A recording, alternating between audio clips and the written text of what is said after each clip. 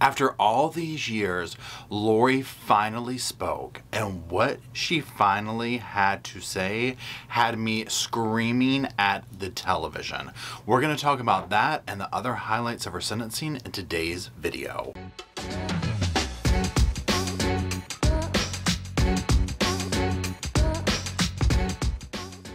Hello Sofa Squad and welcome back to the sofa. It's still behind me with Mr. Roscoe. He's over there. He was just chicken scratching as he likes to do. Now he stopped, so we'll see what he does. And my name is Paul. Now if you're new to the channel, hello, welcome, and well, pull up a cushion. And if you're still, been hanging out here, well, I do appreciate you coming back to join me on the sofa. Now you saw the thumbnail, you heard my intro. We are talking about it finally arrived. Sentencing, right? Oh my gosh, y'all. I did a post saying like, okay, look, it's going to take me a couple of days to be able to respond and make my video with my thoughts and stuff. Yo, it was a roller coaster of emotion, right? Because in the beginning we heard victim impact statements and I'm sitting here like so happy to finally hear people get to say to Lori, but to the court, you know what I mean? How they felt, and she had to sit there and just listen to it and be in that moment, right? We would hope at least. But then, so it's like, yeah, I'm cheering them on. And then we get to, the defense speaks and I'm like, and then Lori speaks and I'm like, ugh. And then I felt this like utter relief of the judge when he spoke and it was like, oh my God, so he saw through this too, thank God, So anyways. And guess what? That's what we're talking about in today's video. So the way we're going to do it is I'm going to be putting up different clips and we're going to kind of cover from start to finish of it. Now what I've done is just picked out some highlights to talk about to use as talking points. And we're going to spend a lot of the focus towards the end on what the judge says and what Lori says, because that part, y'all, I'm still floored, okay? I'm still absolutely floored. But before we get to that, I do want to listen to some of the impact statements, some of the, the highlights, if you will. This is a sentencing that I highly implore you to go watch from start to finish. Whether you follow the case from the beginning or whether you, dabble in, watching this type of, true crime content or whatever, because this has gone on for so long. It had so many different victims and so many different levels of victimization. And the survivors, the victims, they've all been through so much in this case. I can't even put it into words, right? And so to hear them be able to speak their piece and just to kind of hear it unfold in the sentencing day and bring it all to not an end, because it's really the beginning of a part of the journey, right? We still have Chad, we still have other charges against Lori and whatnot. So anyways, I'll quit talking now. Here's what we're gonna do. We're gonna start off with a couple of the clips, like I said, from the victim impact statements. And what we'll do is I'll use those as a talking point, just to make some commentary, that type of stuff. So anyways, let's go ahead and watch that first clip. Or what had been the plan for quite some time. Unbeknownst to her, there had been quite a bit of discussion about how to get rid of the obstacles that Lori had. Lori had already killed 2 of her children. Tammy was next on her list of obstacle removal. Lori wanted money, sex, and more power, and what Lori wants, Lori gets. The plan was in place on how to get it. Instead of a good night's sleep, Tammy was brutally executed in her own bed. Now, who we're hearing from right now is Tammy Daybell's sister, and we're also hearing her talk about a variety of the victims. She doesn't just focus on her sister in this. And, one thing that I liked about this clip that I put it up here is because she calls it out, and that was one thing to hear, Kay, these different impact statements that were read, is them just calling Lori out for what she is, and she just has to sit there, and I'm sure she was going blah blah blah blah blah in her mind, right? But just like in here where she says, what Lori gets, what Lori wants, she gets, type thing, because that's what we saw in this case. The evidence presented that no matter how much Lori tries to gaslight her religious stuff and all that onto this, there's a core basis here. But also another thing, I wanted to put this up here to hear some of the moments of Tammy, is because of the things that Lori will say about Tammy and her speech, or whatever you call it, her addressing the court, that I was just like, are you kidding me? Because this right here, what we just heard, this is the real Lori. We can see through the evidence how Lori felt about Tammy, right? So when she comes up with this stuff talking about she's my friend and all this type of stuff, I was like, what? I mean, how are we going to arrive here, right? So let's move on to the next clip. Never will she whisper a joke with a friend and laugh. Never see another sunrise or a sunset. Now, these moments, these little moments of life, like she describes, never seen a grandchildren, never seen the sunset, these type things. These are the heavy moments. These are what make this, I mean, it gives me goosebumps, real for us who might not have known Tammy personally, or, JJ Tiley, any of the victims in this case, right? Charles. And so hearing these little, nuggets, if you will, of the victims' lives and stuff like that, and all the things that they're going to miss, because at the end of the day, while Lori sits over at her little table smirking, thinking up whatever she's going to say later, this is the reality. Tammy's life was stolen. Lori had part in that. I mean, it is what it is, right? She can try and talk her way out of it. But hearing these moments also make it more real to be like, my God, just imagining losing your child, your brother, your sister, your mother, all the different things that each of these victims, were to different people, and they go on always wondering, what would JJ and Tylee be like later? What would Tammy have, been like to have met all of her children, the future moments and grandchildren and all this type of stuff, right? We'll be forever wondering those things. So I wanted to include that for that reason. The next victim will be Kay Woodcock. All right, Miss Woodcock. Now, as you heard them just say, Kay Woodcock is now going to speak. And, whew, my hat's off to everybody who got up there and said their piece, because I don't think, I would like to think that I could do it if I had to, but it takes a huge amount of bravery and strength to be able to get up there and do this, because this is so emotional. I feel like if it was me, I would be so overflooded with emotion that I would have like a moment. And what I mean by a moment is I don't really know, like I would pass out something, right? So my hat is off to them. So let's listen to some of the highlights of what Kay had to say. Our appreciation and thanks can never be expressed in a way that will adequately or effectively convey our gratitude. Today marks 1,481 days that have been filled with terror.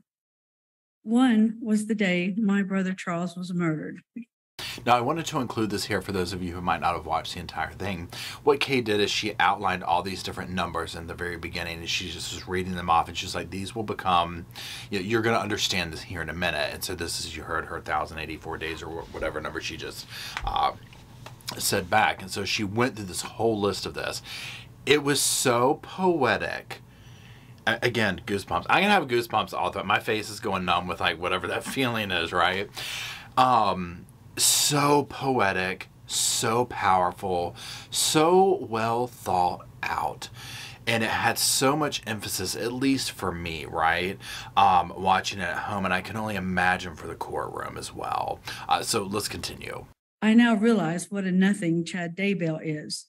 A man with no ability to support anyone, no success of his own, a user of the weak-minded, a lazy, good-for-nothing, spineless man that rode his wife's coattails of success. I mean, sing it loud, sing it proud, girl, okay? I absolutely loved this right here, because did she not nail Chad to a T, right? I mean, this is Chad, right? Now, if you read any of his books, or especially the one where he talks about his life as a sexton, the dude who does the cemetery stuff, we read it here on the channel a long time ago. I mean, literally, Kay just summed him up, right? You could get that from that book right there, but we also see it from here. He was a spineless twerp, okay? And I'm, and I know I'm being nice with those words. Look at what came of his cowardness. And really, he was just using everyone. And that's the thing that's frustrated me so much with his case, is the fact that all of this is going on, and the evidence speaks to this very obvious thing: money motivation, Chad being this way, Lori being this way, but they try and hide behind these smirks and like this religious narcissism or something, right? Like this better than thou something, right? You know, just something, I don't know what. And it's so infuriating. Oh my God, it's so infuriating to know the things that they did and to try and just wipe it away with this smarmy thing of, I know who the real God is and Jesus and all this stuff. Oh my God. Because the reality is, like Kay just said, that is the reality. That is Chad. Nothing less, nothing more. This all began with greed. The greed for and desire for a $1 million life insurance policy. She should have answered my calls. She should have spoken to me. I would have given her the money. She could have let JJ entirely live and had $1 million. She could have been free to be Chad's mistress and foot the bill with the money from spilled blood. Oh, yeah. Sing it loud, sing it proud, girl. And that's the thing that's also frustrating about this is just what she said. She's like, I would have given you the money. I would have given you the money, right? You could have gone and taken your $1 million, because that's apparently was the price tag that was worth a lot of people's lives in her, and probably less than that, right, for Lori, to take out her own flesh and blood, right? You could have gone and done all this stuff. It's so excruciating, but no, she couldn't do that, because I also do believe she was getting back at others in Kay in a certain way, right? Like in Lori's little demented way. Now, of course, she would never, and I mean Lori would never admit to that, right? She didn't admit to anything so far. But when she's like, you would have been free to go and be his little mistress with your blood money. I mean, that's exactly what it was. It's exactly what it was. And I'm so glad that she called her out. I wish I could have been in the courtroom to hear Kay reading this and to just have seen Lori, right? Like her reaction. Because in my mind, I'm like, she was probably off in La La Land, but making mental note of all this at the same time. Because she might act like, oh, I've done this and I'm this spiritual, but this and that. But no. She pays attention to this. She files it away in her little bitter, file folder, wherever it might lie in her. Not only was JJ smart, but he was also funny, content, healthy, compassionate, and an empathetic child. JJ didn't show his empathy and compassion with hugs and kisses. In fact, you had to chase him down for those. But instead, with his gentle touch and speaking in soft tones, he would constantly stop to ask people if they were okay, if he could see or sense they were hurt. And I wanted to include this clip just to hear a little bit about JJ coming from Kay. And we've heard this all along. We've gotten to know the family, the victims, the children, everyone through the voices of the survivors who are speaking for them, who are now their voices, right? And it's so heartbreaking. It's so heartbreaking. I'm sorry, I'm looking at my computer right here, so I haven't said that, but my computer is right here. That's why I keep looking this way and talking, because I'm just looking at the footage and whatnot. It's so heartbreaking, though, to just hear these descriptions of these wonderful people and what they had to offer and what will be missed. And when you get to the children who never had a chance to experience so many first, they were never given that chance. It was stolen from them at such a young age and in such a horrifyingly brutal way. Lori's acts of depravity, cruelty, and betrayal have no limits. She murdered and stole JJ's daddy from him on July 11th, 2019.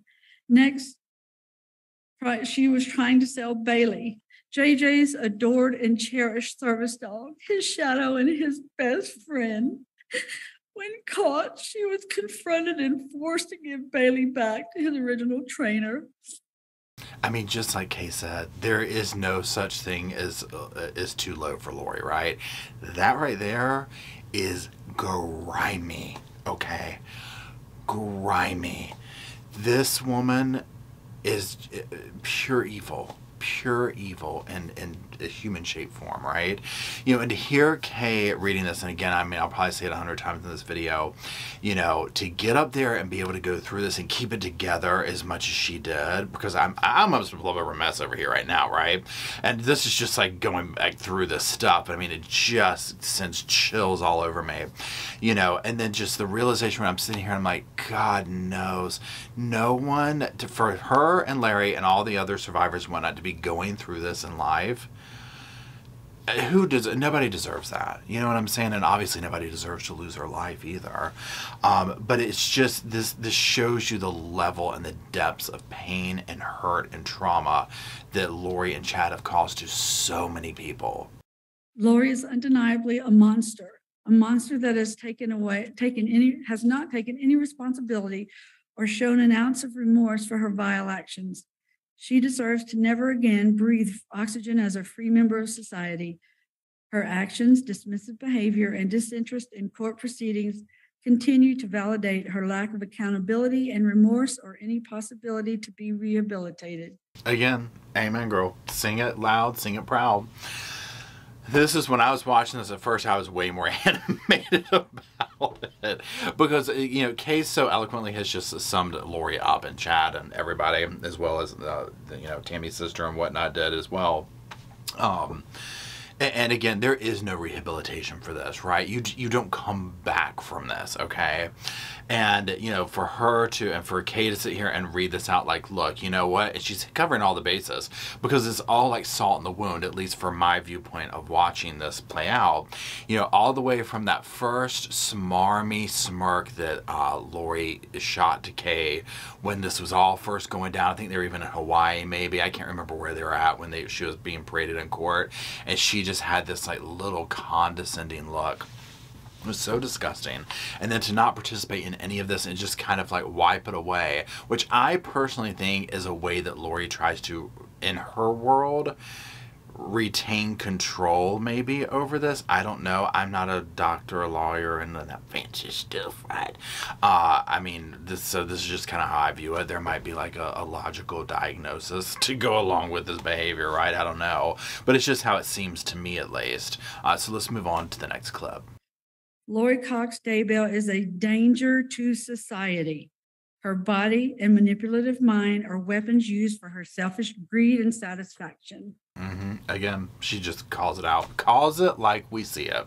Yeah, because that's one thing that we just, you know, the community, the true crime community, whatever, has commented on, it seems through this, is Lori's manipulative behavior and almost like using her, you know, her sexual prowess and that type of stuff as a currency to, you know, get what she wants type thing. Yeah, because from what I've seen too with Chad, I mean, Chad was smitten. Like, to him, this was just, you know, it was his goddess, like he said in his cheesy writings.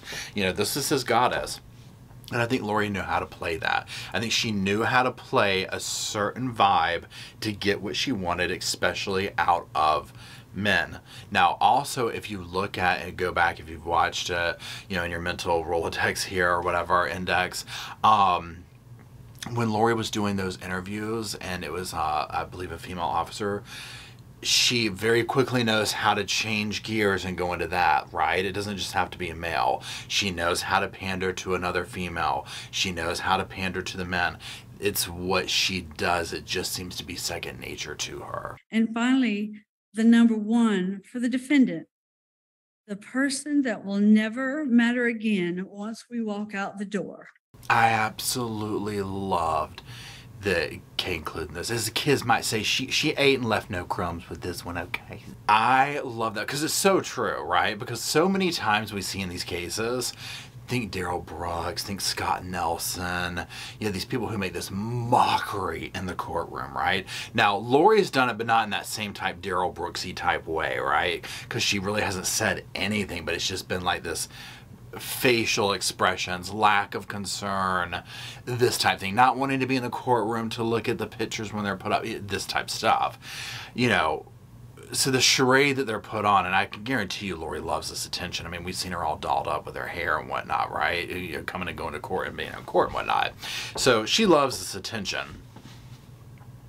But she will go into the Netherlands. The only thing, not the Netherlands, you know, say the Neverworld or whatever you want to call it. She's going to go into the Forgotten Realm because life will, and I don't want to say move on because there's victims in this, that, you know, life doesn't move on for the families and them, but this spotlight that's been on Lori will dissipate, move on. People will move on from that, right? Now we're still going to see other cases come up with her and whatnot, but justice has been served in these cases right here, right? As best as it possibly could, at least. And so that's it, right? You know, people heal, they piece back together life the best they can, right? I mean, how, in whatever way that might look like for each person. There's so many pieces to pick up from something this horrifying, right? But I absolutely love that Kate put that, because that is a sucker punch to Lori. Because to somebody like Lori, any attention is good attention, right? I mean, this is what it seems like to me, at least. And so to go into the realm of forgottenness is probably one of her worst nightmares. Now, what we're going to watch next is Rob Wood. He's going to be reading Colby Ryan's statement. So just know that that's why he's the one standing up reading this. And so let's go ahead with the first clip here. As the older brother to Tylee Ryan, J.J. Vallow, and the son of Charles Vallow, I want to say the generations have been affected by these murders. My children will never know their uncle, their aunt or grandfather, or even their own grandmother. Tylee and J.J. brought so much light into this world. With their lives being stolen, I would like to share this. I believe that nothing could or will ever be the same. Tylee will never have an opportunity to become a mother, wife, or have the career she was destined to have. She will never be able to have the life she deserved. JJ will never be able to grow and spread his light with this world the way he did. I thought, again, these were very beautiful words. And so very true, and like we've heard echoed throughout the other victim impact statements of, so many whys, so many what could have beens, so many what would they have been like type thing. And then also I like that Colby did mention the depths that this fractures, not only with the loss of the loved one, right? But it goes down the line. Look at all the different stuff we've seen come out with this, and the different thing. It's just been, it's crazy, right?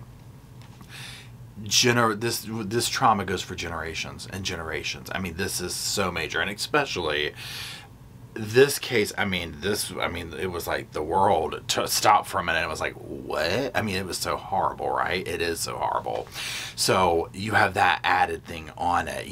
Oftentimes we see these crimes take place maybe locally or within our own family or communities that don't get this national huge coverage, but the loss is still the same. It's still just as powerful.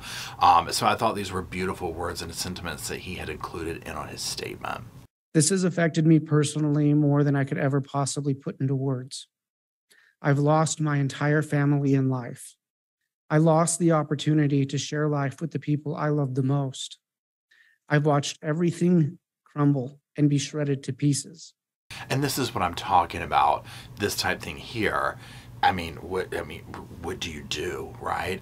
Look at the devastation that this causes to those still left behind. The fractured families, the fractured lives, that type of thing. And I would have loved to have seen what she was doing during this part right here, like up close, right? Because, she sits here and wants to say how much she loves her children, this, that, and the other, which is a complete lie, in my opinion. And I understand that, at some point, everyone was saying she was a good mother at some point in this type thing. Okay, I get that. I don't doubt that, okay? I'm sure she probably was, although I have a hard time imagining it, right? But I wasn't there. I don't know these people, so I go on what other people say, And so whatever happened along the way, whatever just unlocked this part of Lori, that became this monster that's been lying in wait or whatever, and this monster destroyed every facet of the family, some literally with taking the lives, and others, just destroying lives down to this point of, your own son sitting here saying these things to you, or writing them down at least, or whatever, you know what I mean? It's absolutely heartbreaking.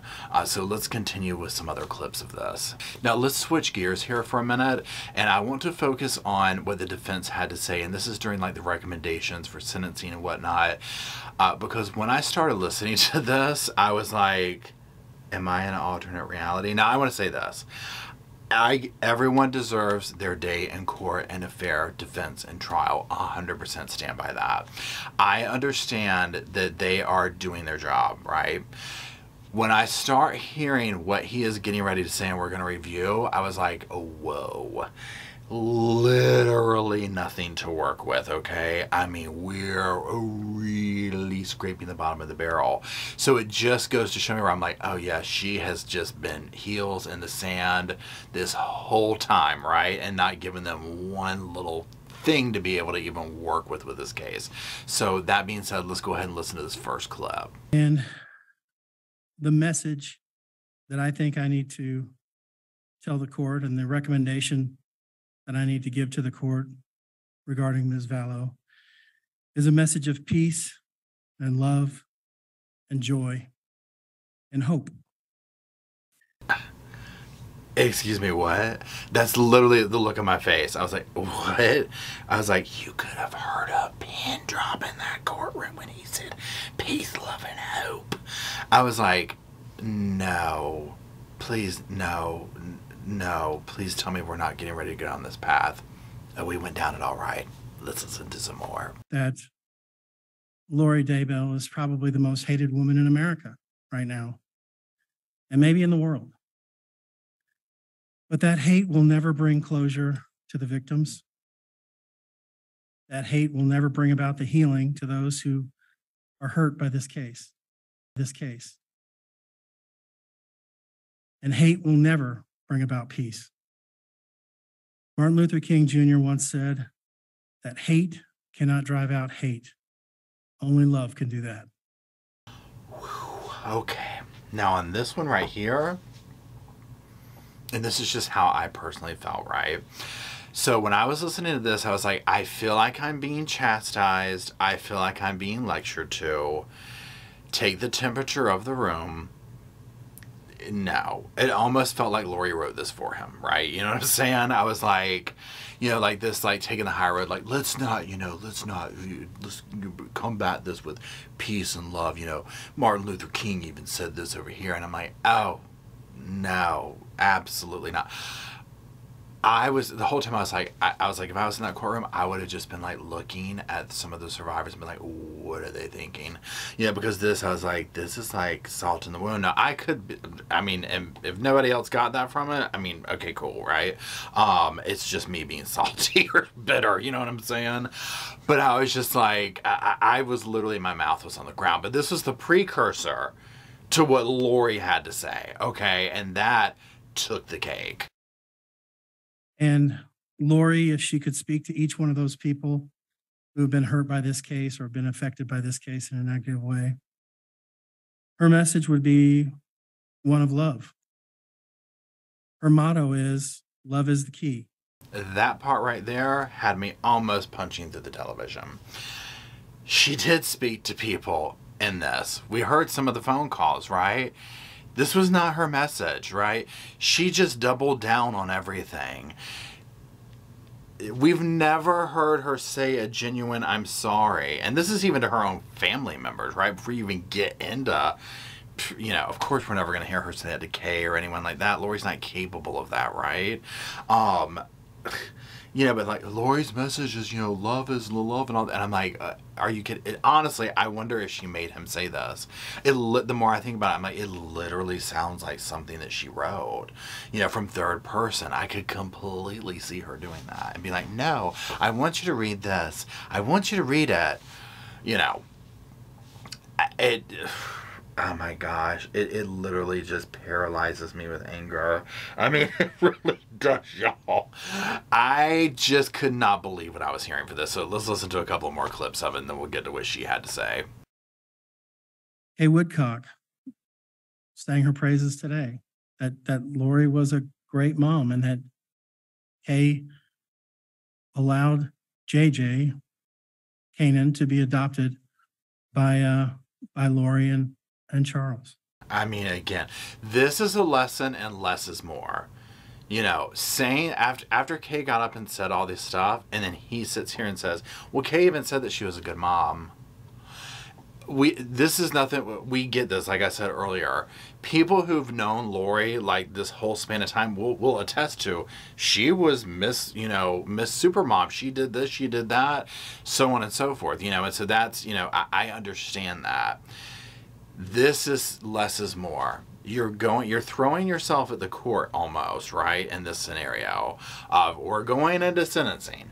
They obviously are going to ask for the lesser of the sentence, right? They're trying to, help the client out, whatever. We'll get into that in a minute.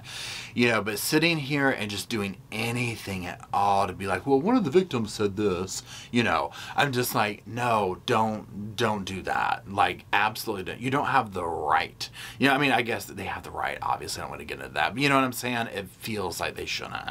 It feels like they shouldn't be allowed to talk about it in that context. At least to me, maybe I'm just like getting too all up in it. I don't know. Let's go to the next clip. We saved her life. And that is a win. That's a win for all humanity. Okay, now this is one part here that I've always kind of felt along the way. When they were able to get the death penalty off the table for her, honestly, in this case right here, like you said, you know what? They did their job. They just saved her life.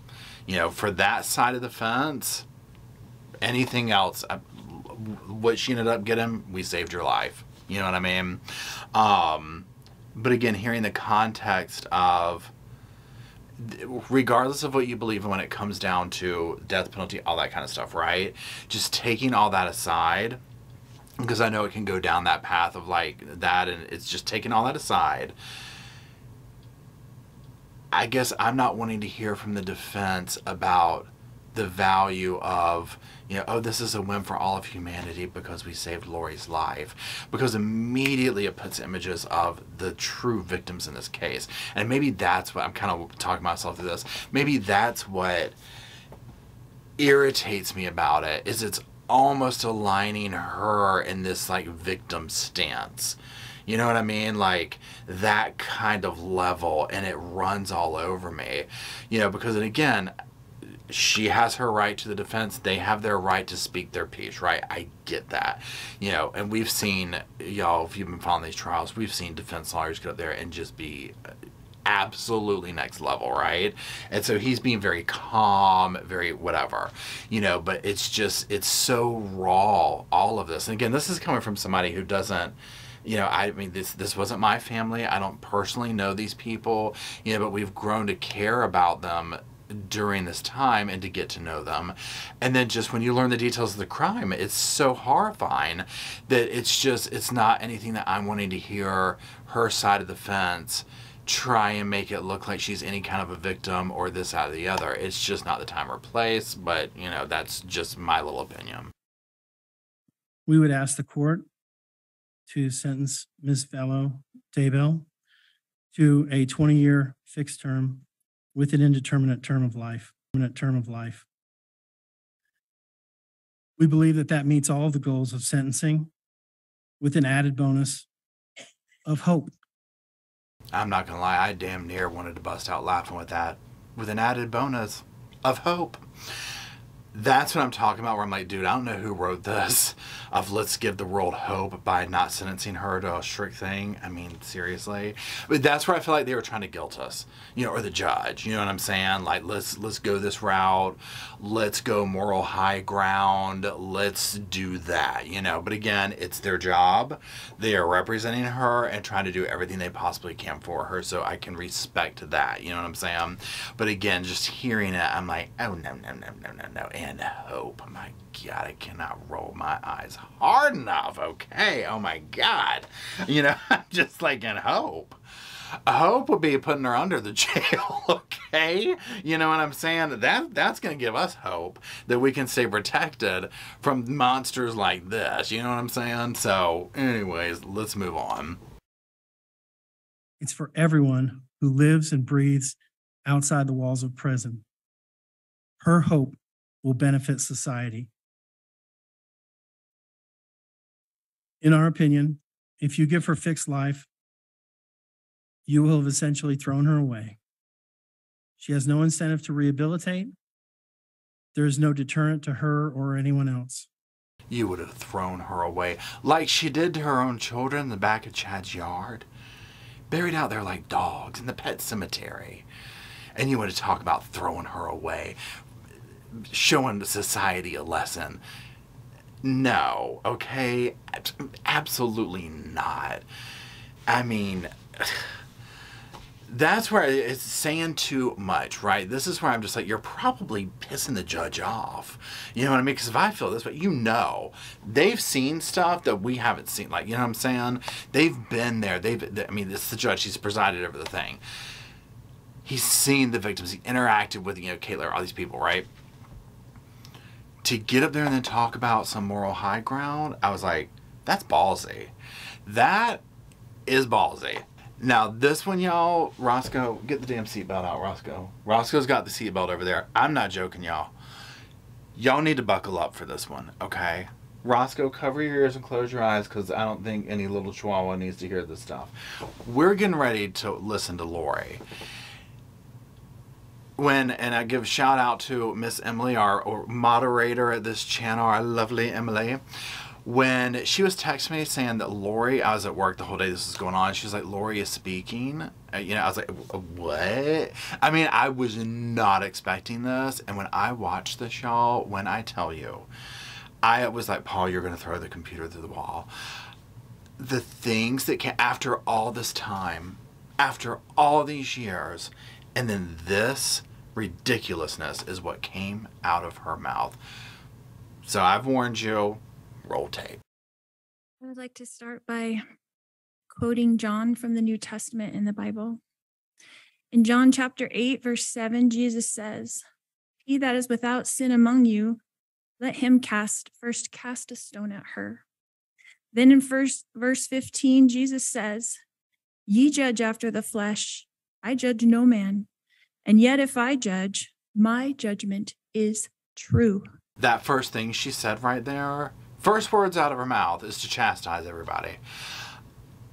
I was like, oh my God. I mean, flabbergasted is the only word for it. I was like, after all this time, after all that's gone down, that's what you have to say. That's what you start off with.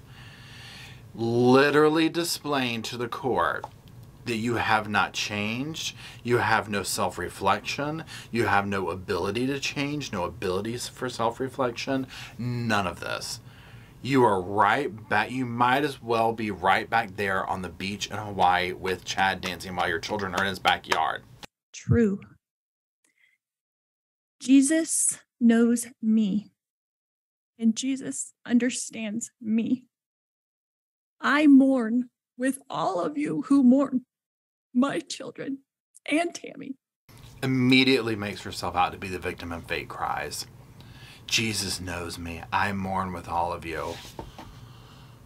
Seriously? Seriously. And again, the judge had to be sitting there just like rolling it like, oh my God, are you kidding me? I mean, because like he did a good job just being like this. Here's the judge. Right, just like, not even showing any emotion, which is what they're supposed to do, right? I mean, can you imagine me if I was up there? There's no way. They would fire me in the first day. First case, it'd be a traffic ticket. They fire me. They'd be like, you can't do this, Paul. But he did an excellent job of that, right? Because literally, this is the first few seconds of what she had to say. And it's like, after all this, after blood, or not blood, sweat, and tears, but after the tearful testimony and victim impact statements, you're going to say this? Okay, let's continue. Jesus Christ knows the truth of what happened here. Jesus Christ knows that no one was murdered in this case. Accidental deaths happen. Suicides happen. Fatal side effects from medications happen. The fact that she then tries to insinuate that these were the methods that all this took place, I'm like, girl, I don't know what they're putting in the juice there at jail or in county, wherever you are, but it must be good. Oh, these things happen, A, B, and C happens all around you in the short amount of time that you just conveniently benefit financially from with your little loser boyfriend, Chad. No, we ain't buying it at all. Happen. I have a different perspective in life because in 2002, when I was pregnant with Tylee, I died in the hospital while in labor with her. They tried to stop my labor. They put me on the table and they put something in my IV, and I felt my spirit falling to the floor. You know, did you see the judge a little bit? Now, I'm not trying to say that he was doing anything, but he did this number. He was like,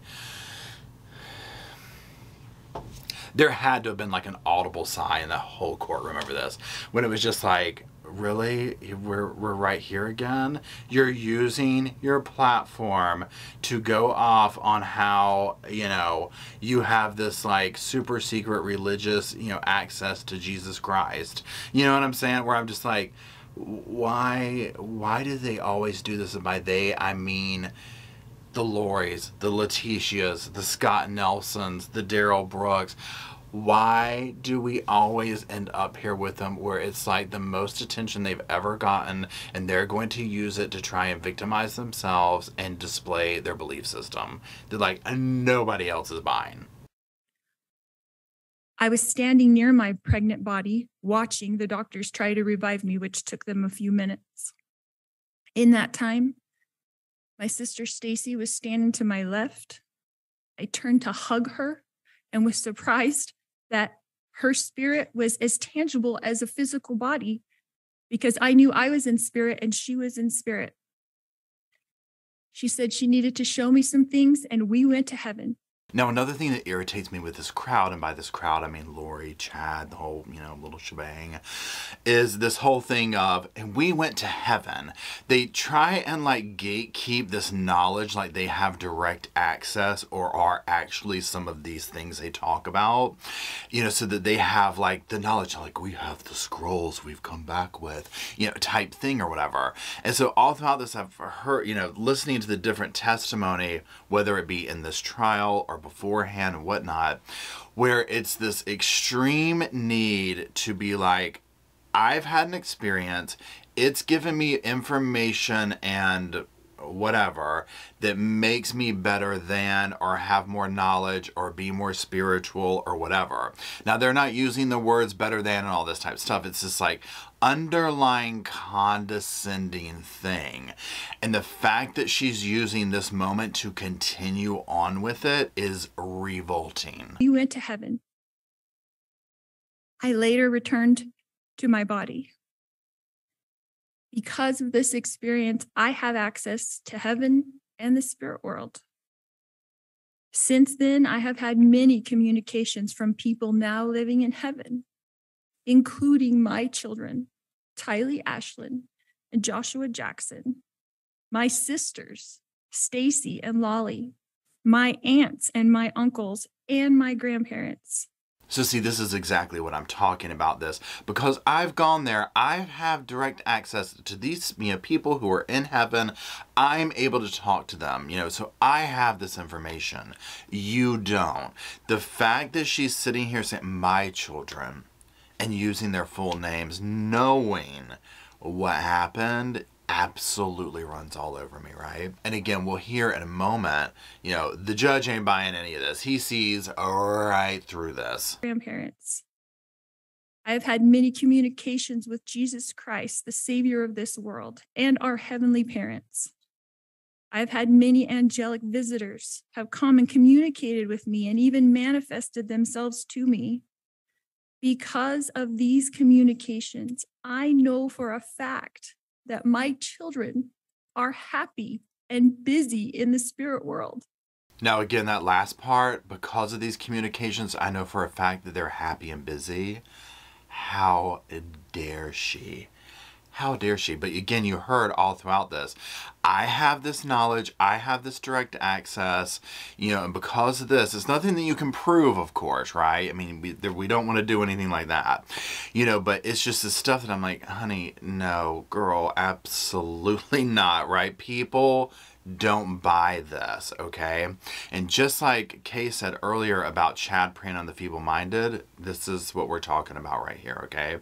Because I think Lori did the same thing, and I think she is also one of those, of peddling this dribble to whoever will listen, right?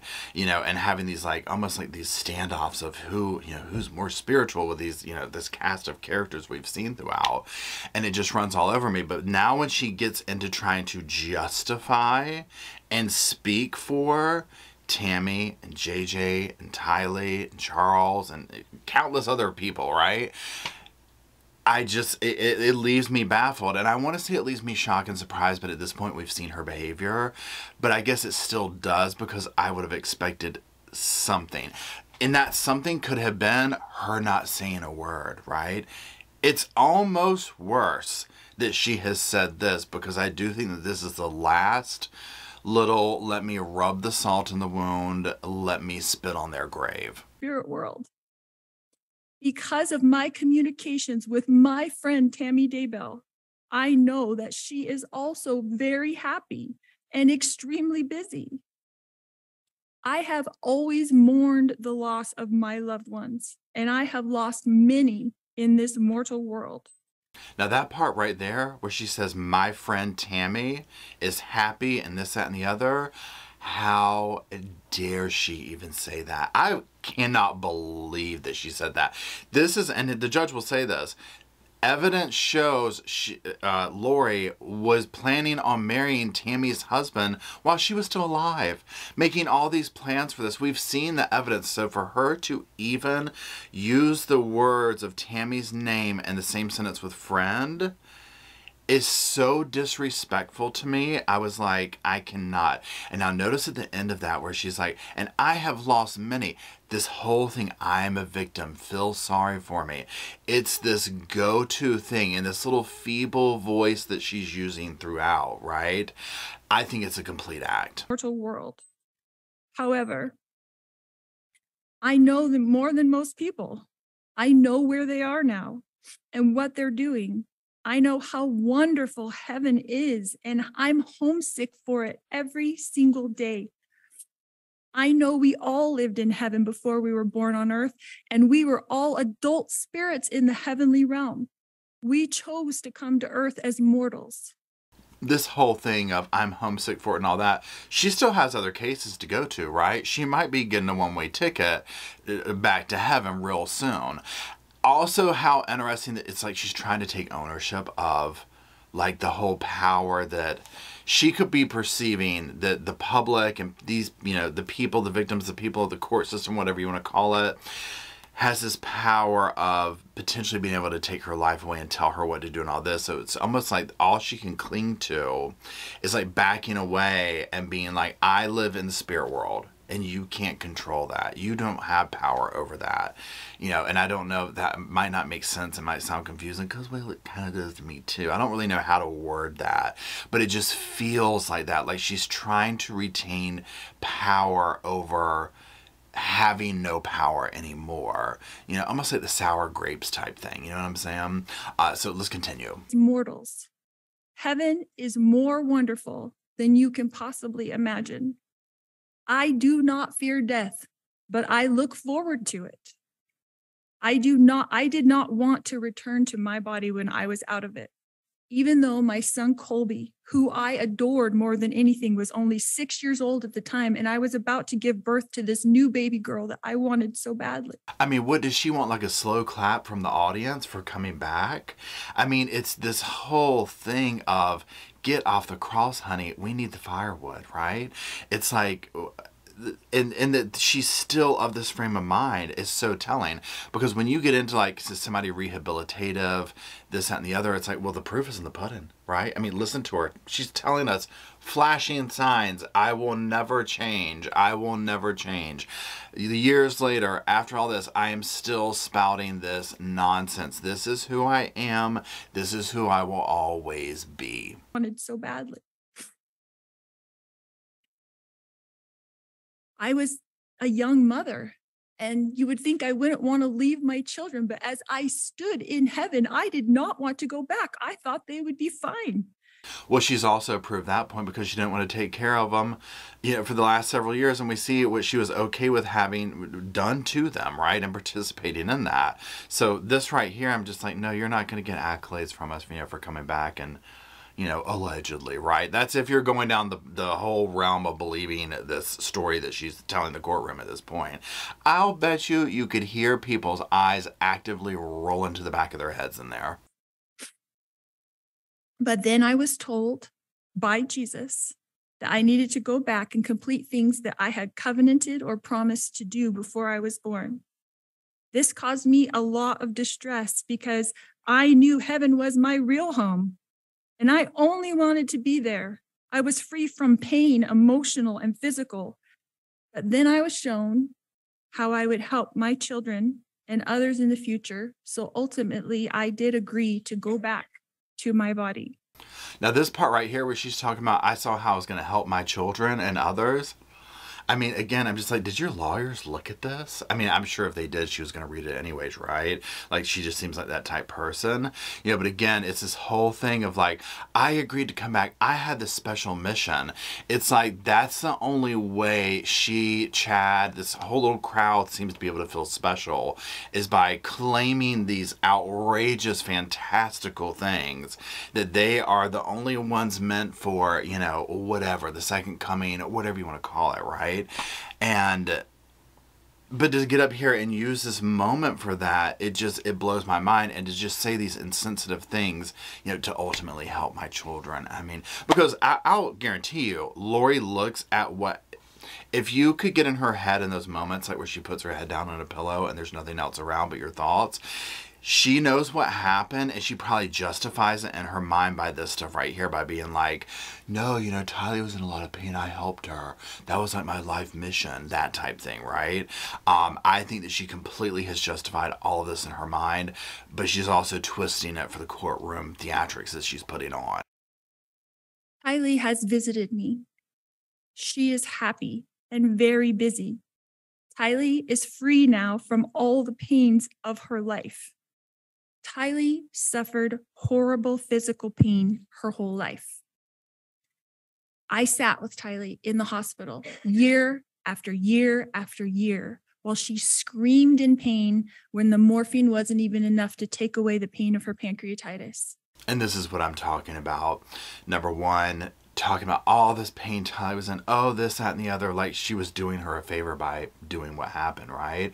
But then secondly, notice Lori can't say something like that about someone else without wrapping herself in there. I sat in the emergency room year after year. These personality types always tell on themselves, right? Because they can't help but gloat. They can't help but brag. They can't help but be a victim. They can't help but project. They can't help but lie. Pancreatitis. I sat there while she cried and I held back her hair while she threw up. And I am the only person on this earth who knows how much Tylee suffered in her life. She had pain every single day. She never felt good. Her body did not work right. And I don't know if that was from complications from me dying while she was being born or something else, but she had a very difficult life. Again, you know, the whole thing. How much pain Tylee was in, how much this and that, oh, this miserable. The way she's describing her, you would never expect to see pictures of a smiling, laughing girl like we've seen at all, right? And again, notice how Lori has to throw in there, I don't know if those were complications from me dying while she was in birth, while I was giving birth. You know, again, can't help but turn it around to herself. I fought for her in court. I protected her. I tried to protect her with my whole life. I tried to protect her. I worried about her every single day. Tylee had to get her GED because she couldn't go to school every day because she never felt good. She felt sick. Nobody knows this because Tylee, like myself, tries to put on a good front. Once again, just very quickly, the very last words there. Nobody would know this about Tylee because, like myself, she tries to put up a good front. She cannot even in Tylee's death, she can't give her one thing, right? She has to include herself in on it. On any attention that might be garnered, she's going to have to take away from that as well. Blows my mind. One of the times that Tylee came to me as a spirit after she died, she commanded me and she said to me, "Stop worrying, Mom. We are fine." She knows how I worry and how I miss her. I find that incredibly hard to believe, right? First of all, I don't even believe that she's had any of these conversations. I think she's making this stuff up, right? Or she's just something. I don't know what. But again, to sit here and just try and pivot this, that's why I just think it's a lie. I think that she's trying to justify it. And in her world, maybe she still thinks that people believe this stuff, right? Even after all this. And maybe this is all she has to cling to. Now, one thing that, has gone on throughout this whole trial and whatnot is if Lori were to ever sit here and say, what I believed wasn't real, what I believed wasn't this or that, then all of the reasonings and justifications for what she did and participated in would fall beneath her. And it would be this just left for what it is, a murderous event, right? So I think she's going to always have to go with some level of BS in order to justify what happened. Or else she'll just, there's no other, you can't deny it then. It's like, I'm just a murderous, villain, right? But with all these other things, she's able to, make believe, if you will, right? I don't know the psychological term for it. I feel like cognitive dissonance, but again, I don't know, right? These are just kind of buzzwords or whatever. But you get where I'm going. So it's like she has to cling to this false belief, right? Or else all that's left is just how horrible of a person she is. The first time JJ visited me after he passed away, he put his arm around me and he said to me, "You didn't do anything wrong, Mom. I love you. And I know you loved me every minute of my life." But she was so eager to get rid of him once Chad came in the picture, and sitting here saying, using the words mom, at this point in the game, right? I wonder what Larry and Kay were doing during this moment right here. I mean, I feel so bad that if they were still in there, that they had to hear this, right? Because it's insulting to me. And I mean, again, like I've said, this is not, my personal family. I'm not close with these people, but you still feel that. So I can only fathom what it would feel like as someone who was the family members, the friends, the loved ones, the survivors, this type thing, what an insult that might feel like. Because just to hear her say this, I'm like, girl, like, are you kidding me? He's getting up here and saying you did nothing wrong. I mean, she is trying so hard to convince maybe herself, right, that she's done nothing wrong, because clearly she failed to convince the jury and the judge. My eternal friend, Tammy Daybell, has visited me on several occasions. She came to bring me peace and comfort, and I know that she is extremely busy helping her family, especially her children and grandchildren. And I have a great love for Tammy. Again, can't roll my damn eyes hard enough. I have a great love for her. You were trying to marry her man on the side. You were having an affair with her husband. And you want to get up here and say you have a great love for her? And this whole thing about how everybody's busy. Everybody's very busy. Everybody's very busy. And it's just like, okay, what is this proven? What is this, like, why do you keep saying that? It's just sickening. We're lucky her speech wasn't as long, like as, some other situations have gone on, right? But it was still long. You could tell she put work into this, right? She put work into it. And she tried to cover all her bases to sit here and, like, honestly take ownership, not ownership, I shouldn't say that, take power away from others and also almost like have the last say. It feels like that, like I'm getting the last word in, that type thing. My beautiful children, Tylee Ashland and Joshua Jackson, rest safely this day in the arms of Jesus.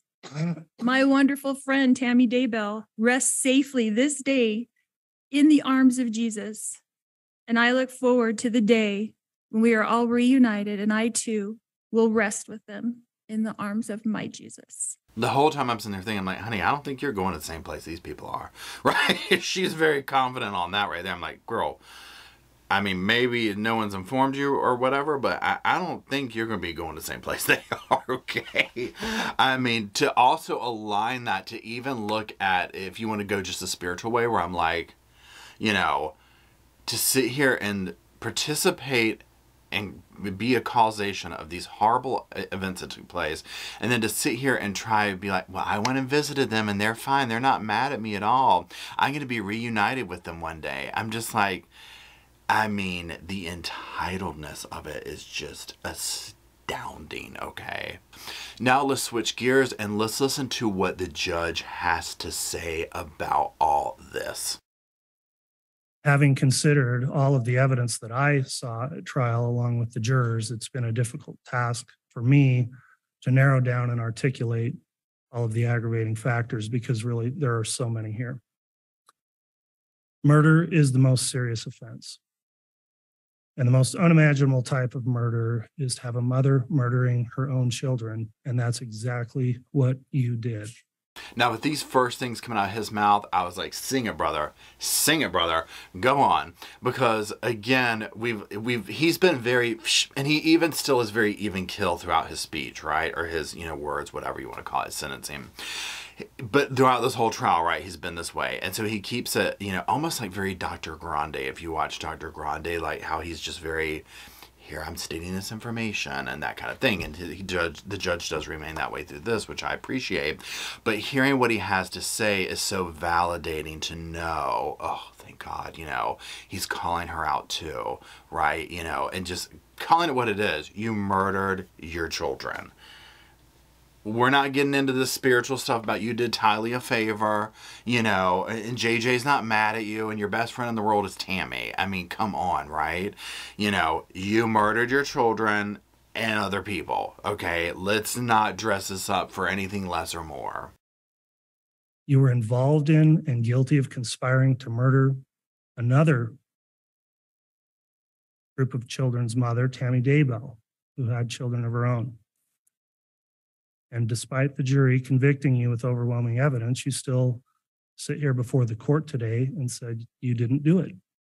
That part right there, when I tell you I was cheering him on, because we've been thinking this the whole time, right? Like I'm watching her speak and I'm like, it gives me goosebumps. She's still denying it. So again, hearing the judge validate that, I was like, oh my God. Oh my God, I needed to hear that so badly.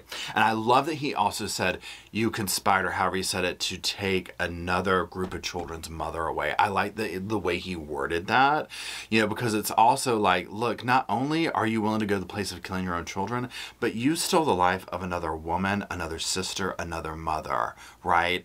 How vile can you be? You came here to East Idaho, where I've spent my life, and moved here from another place already with plans in progress to make your children disappear. The evidence bore that out at trial. You removed your children from their home in Arizona, alienated them from friends and family, got rid of JJ's service dog. You moved to Rexburg, a community where you could find 1,000 random families to take your children, and you brought them here to murder them. I mean, y'all, again, I'm gonna have goosebumps. My face is numb with like whatever you get when like you're getting like, emotional or whatever. I just was like, and this is the second time, like I watched it one time all the way through and picked out the clips, obviously. So clearly this is my like second time watching this, but it affects me just the same to hear him outline that and call this snake out for what she is. Because again, just sitting here listening to this, like I've always loved my children and, and I was going to take care of them and do this for them and all that. And it's like, you brought them here with plans to kill them and get rid of them. You got rid of his service dog. Like you did A, B, C, and D. This was your plan, and that is what it is what it was, right? It is what it is.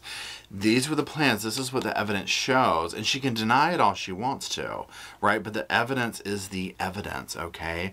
She was working towards this end goal. When whatever clicked in her mind of Chad and I are the leaders of the 144, whatever it was, she was done. Right?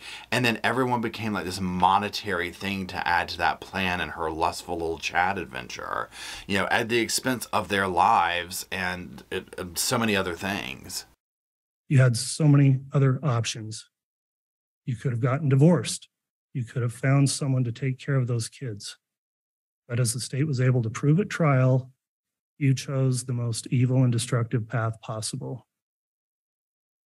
You killed those children according to the state's theory, and I believe it, to remove them as obstacles and to profit financially. You justified all of this by going down a bizarre religious rabbit hole, and clearly you are still down there. This part, oh my God, the fact that he called it this bizarre religious rabbit hole and clearly you're still there. Thank God he said that, right? Because she is, right? I mean, this is like, honey, you're not even, she gone. She gone, right?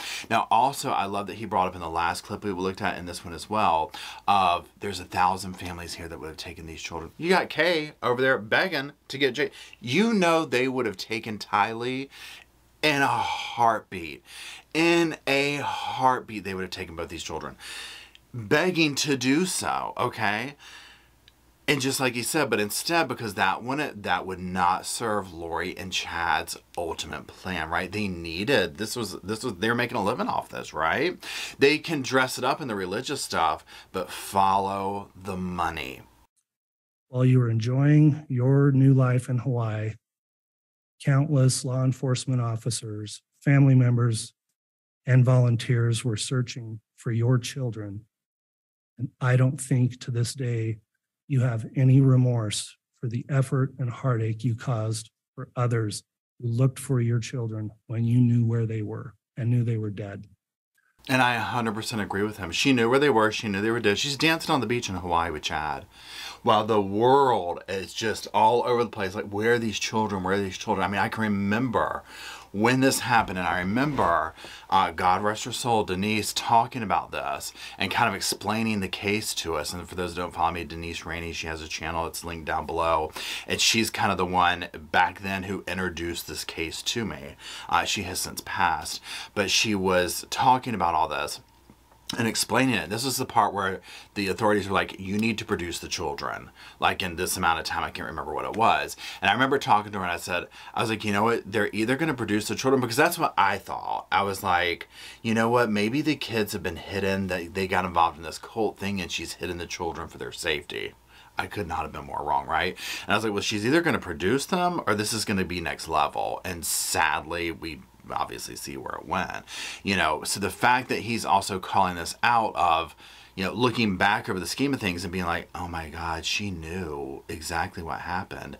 And the fact that she's able to laugh and play a little ukulele on the beach with Chad and all this kind of stuff makes it even more horrific. After you knew they were dead, you collected public funded assistance payments meant for them. And that was blood money you kept for yourself. And that's the grand theft charge you've been convicted of. Again, follow the money. That's what I was talking about earlier. All of this is conveniently has all this monetary stuff following it, right? So this whole little charade that she's putting up with the religious stuff, you strip that away because that's just BS. That's all fake. This is about money. This is about lust. This is about greed. This is about her and Chad like ruling the world in some egomaniacal way. During the trial, when the evidence came out about how these children were found and the state they were in, you wanted to be excused and not have to watch the evidence, and were fine to let all the other people in the courtroom, including the jurors, have to bear through that. However, I ruled that you did have to sit and watch and see the result of your heinous crimes. I love that he called her out on that BS right there, because again, it was just like she tried to play her little games that she's been playing because, yes, she doesn't want to see the outcome of her actions. And that's what's so pissy about it. And I love that he made her stay in there, right? Because it's like you signed up for this, right? You signed up for it. You know, how dare she want everyone else to have to suffer and see those horrible, horrible images? I can only imagine, right? Not just the family and all that, the rescue workers, the investigators, the judge, the courtroom, the jurors, everybody, right? But especially the family. I can't imagine seeing a loved one like that. I mean, especially children. I mean, my God, right? It's absolutely horrifying. And so I love that he's calling her out on all this stuff that we've seen along the way. Now, mind you, there's tons of it. So if he were to do that, this would have gone on for days. But he's hitting some major points. And I'm like, thank God. He was sitting here thinking the same thing we were. You're going to sit here and watch these images of what you're responsible for. And that's end of story. Tammy Daybell was murdered as a result of your conspiracy. She was, by all accounts, a healthy, happy mother and wife through a lot of her life. And you were out shopping for wedding rings to marry her husband while she was still alive. You were planning a wedding to her husband while she was still alive. You haven't shown any remorse for any of those actions. And she ended up being murdered, buried, had to be disinterred later so an autopsy could be performed in order to prove the evidence of what you had done. She didn't deserve any of that. And again, hats off to him. She didn't deserve any of this. You know, all that had to go through with this, you know, taking the body back, all of this stuff.